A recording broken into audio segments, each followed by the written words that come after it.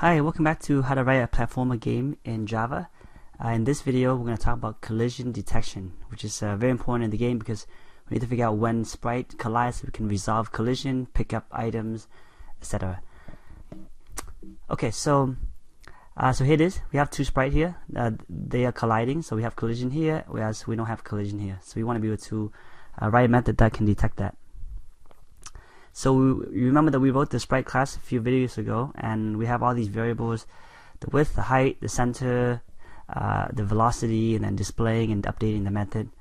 But we also need more accessor method to retrieve the left side of the sprite, the right side of the sprite, the top and the bottom. So we need these boundary of the sprite so that we can be able to detect collision. And so what we need to add is the following methods. These are accessor methods: get left, get right, get bottom, get top. And they'll just return floats. And one thing I want to point out, I keep forgetting, is that so by default the position of an image is actually the top left corner of the image, and so we need to set to make things easy, we're going to set the position of an image to be the center of the image. And so to do this in setup, we need to make sure that there's an image mode, and then you put center in there. So that way this will set the position of a sprite of an image be the center of the image and not the top left corner. Okay, so we need to figure out, for example, one of the accessor method is get left. So we want to figure out what is the left boundary of the image. Well, we have a variable called center x. We have another variable called the width, w. And so we can take the center x and subtract half of the width. And so here's what the method would look like. This is in the sprite class. It's a get left. It's going to return a float. So it's going to take the center x of the sprite and then subtract width over 2. That will give you the left side of the sprite. And the same way we can find the right side, the bottom side, and the top side. And then we also need mutator methods: set left, set right, set top, and set bottom. And the reason why we need these is because we need to maybe move the sprite so that the right side is equal to something. Maybe we need to move it so that the left side is aligning with something else. So I'll show you an example a little bit later. But so we need these methods so that we can modify the sprite, so that we can align the sprite to a certain position of the screen. So for example, if I have a collision of a sprite with a crate, for example, right, we want to fix this collision so that, for example, if the sprite is falling down, we don't want the sprite to go through the crate, and so we need to set the bottom of the sprite of the player to be the top of the crate. And so we need the get top to get the top of the sprite. We also need to set the bottom of the sprite. So that's why we need these accessors and mutator method. So for example, here's the code for this. I need to take the player, the sprite player, set the bottom of the player to equal to the top of the crate. So crate.getTop gives you the top of the crate, that line right there, and then we set that to be the bottom of the player. So that's a simple example of why we need these methods. And then so these mutators are very easy. Again, it's similar. Set left. I want to set the left side of the sprite to be equal to the new left. So here's my set left mutator method. We have a parameter called new left. So we want to set the sprite to be this new left. So that means we need to make the center x of the sprite to equal to the new left plus width over 2. By doing this, then we set the sprite at a position where the left side of the sprite is the new left. Okay, in the same way we can do set right, set top, set bottom, etc. Okay, so let me kind of show you that. I'm not gonna write this out, but in the sprite class, I added in set left, set right, get right, all those accessor mutators. So again, all those help us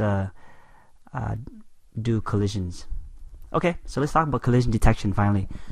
So we need here's a method that's very useful. We're gonna write a method called checkCollision that will take two sprite S1 and S2, and it's going to return a boolean, and this boolean is true or false. It's true if the sprites collide, and it's false if the do not collide. And so there's a couple ways of doing this. I think the easiest way for us to understand this is to figure out when the sprites are not colliding. Okay, so let's see that there's 4 cases where this happened. The first case is when, let's look at these two sprites. The first case is when you look at the right side of S1 And if the right side of S1 is less than the left side of S2, then there's no way they're colliding. In fact, we're going to make it less than or equal to. So even if it's aligning, if it's exactly equal to, we'll say that it's not colliding. And here's case 2. Now on the other side of that is that if S1 is on the right side of S2, in other words, if the left side of S1 is bigger than the right side of S2, then you can't collide either. Case 3 is top and bottom. If the bottom of S1 is bigger than the top of S2, or actually if the bottom of S1 is actually less than the top of S2, because remember the y-axis is actually inverted in processing, so if this bottom is less than this top, then they can't collide. And finally, if the top of S1 is greater than or equal to S2's bottom, then we'll also don't have collision. So again, we're going to change all this to be greater than or equal to. Okay, so alright, let's just see if we can write these methods in our. So we're going to put this below. I guess we'll just put it below draw here for now. So I need well, we'll just do a Boolean check collision, and we'll have a sprite S1 and a sprite S2. Okay, so the way I'll do this, I'll check a Boolean called no X overlap. That means that it's not overlapping in the X direction, or in other words, horizontally it's not overlapping. So this is not going to overlap if S1, again dot, get right, if the right side of S1 is less than or equal to the left side of S2. Right, and we saw that in the picture. That's case 1, right? If the right side of S1 is less than the left side of S2, then there's no way it's colliding. Or another case is, on the other side, is that if S1 get left, if the left side of S1 is greater than or equal to the right side of S2. So this is the case 1, case 2 that we saw in the slide. And then another case is I'm gonna copy and paste this. Then the second case is when we have no y overlap. So this is case 3 and 4. So when do we not have a overlap in the vertical direction? Well, if I look at the bottom of S1, if the bottom of S1 is less than or equal to the top of S2, this is case 3, or if the top of S1 is greater than or equal to the bottom of S2, then we also do not have an overlap in the y direction. Okay, so now this is very easy. If no X overlap or no Y overlap, if it's not overlapping in either X or the Y direction, then we just return false. And then else, otherwise, that means that both the direction does overlap, and we return true. So that's it. That's how we check to see if the sprites are overlapping or colliding. Okay, let's move on. There's one more thing I want to show you, and that is we need another method. So we need a check for collision for sure. We also need another method called checkCollisionList. This method is going to take one sprite and an array list of sprites and return an array list of sprite. And this array list that we're returning is basically all the sprite in this list that collide with this sprite. So as a quick example, if I were to do something like a game that a tank that collect coins, we want the sprite here is the tank, the list of sprites is the coins, and we want to know which of these coins is colliding with the tank so we can pick them up. So for example, it's possible that a tank can pick up one coin here, or maybe if it moves, it might at the same time pick up two coins together. So a tank can collide with one coin or maybe more than one coins. And so we're returning the list of objects that collide with this sprite.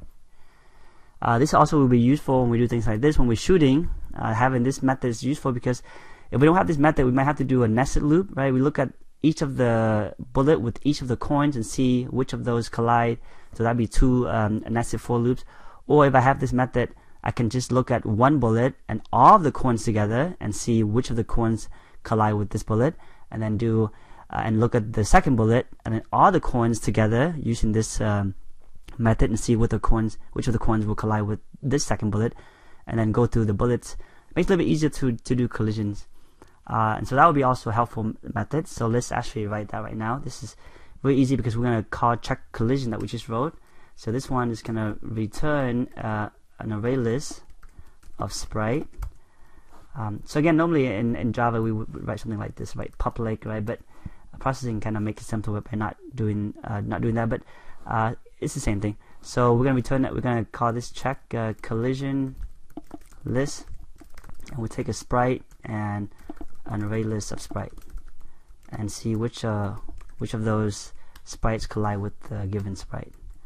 So this is not too bad because we're gonna first we're gonna have to create a new list called the CollisionList, and initially is empty, and then we do a for loop for each sprite s. It's called, I don't know, p or something in list for each sprite in list. If we call checkCollision that we just wrote just now, if checkCollision between s and p is true, then we take this collision list and add as p to it. So if p, one of the sprite in list, collide with s, then add p to collision list. And then outside the for loop, we just return collision list. So this will return a list of sprite that collide with the s. So that's pretty simple, especially we have checkCollision already.